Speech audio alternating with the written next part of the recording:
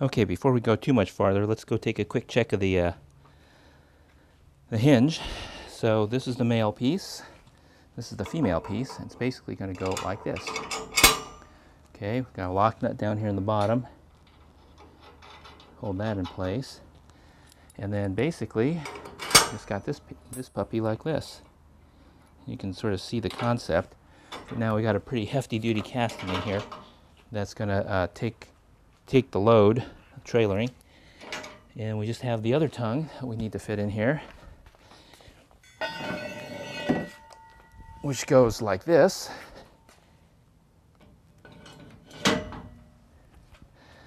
And then whenever we want to go anyplace, or whenever we want to store the boat away, it's basically this kind of maneuver.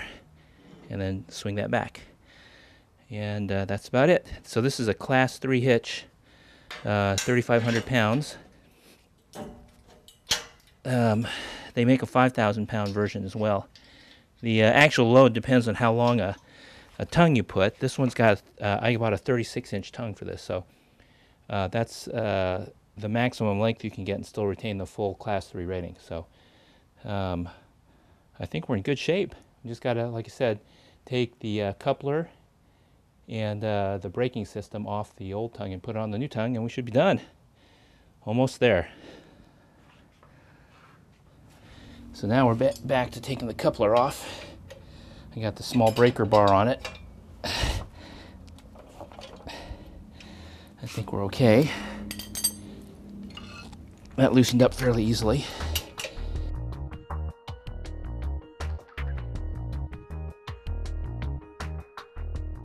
Okay, we're almost there. I'm going to go ahead and put the next pieces on.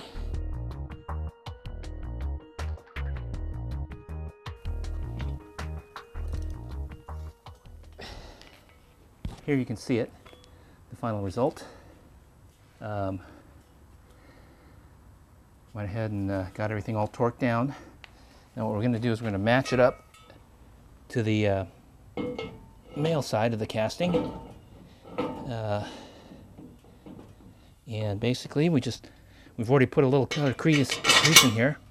Basically put the pin in, and instructions say to torque it down to 50 pounds. So that's what we're going to do.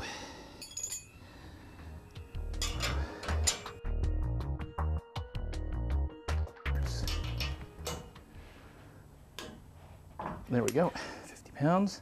A little bit stiff, but definitely workable.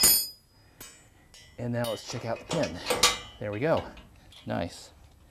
So this is basically how it works, right? This is the towing position. You can see it's pretty solid. Don't mind the banging back there. There's just some stuff rattling around in the boat. But overall, it looks pretty solid. And then here's the best part, of course. Once we pull out the pin, presto changeo, we'll be able to swing the tongue back like this and still get the garage door closed. So that's what it's all about. Now I just got to put the coupler back on, and we should be all set. Then we'll just have to rig up the safety chains, do the wiring, and put the jack stand back on. In fact, I may do that right now, but you don't need to see that. Overall, it looks good. I'll show you the end result when we're done. So I've spared you the details of having to clamp everything back together and bolt all the different pieces together. You can see I'm pretty much done now. I've got the tongue in place. My Electrostar controller has been relocated to the tongue and plugged in. I've got the safety chains installed, the winch stand is back up, and trailer jacks installed. In a second I'm going to back up and show you some of the things we had to do to get things put together. Things that didn't quite fit in exactly into how the manufacturer planned them to be installed. Let's start by doing a quick review of the final setup. So if I go from front to back, you can see the ball coupler, you can see the safety chains that are running up underneath the tongue, crossing under the tongue. We've got the Electrostar brake controller bolted to the tongue as well. As you move towards the back, you can see that the safety chains are so long that we had to zip tie them up to the bottom of the tongue, otherwise they'd be dragging on the ground. You can also see that we've had to move the anchor point for the safety chains all the way onto the main part of the frame and lowered the hole from where we originally thought the position was going to be. And we'll talk about that in just a second.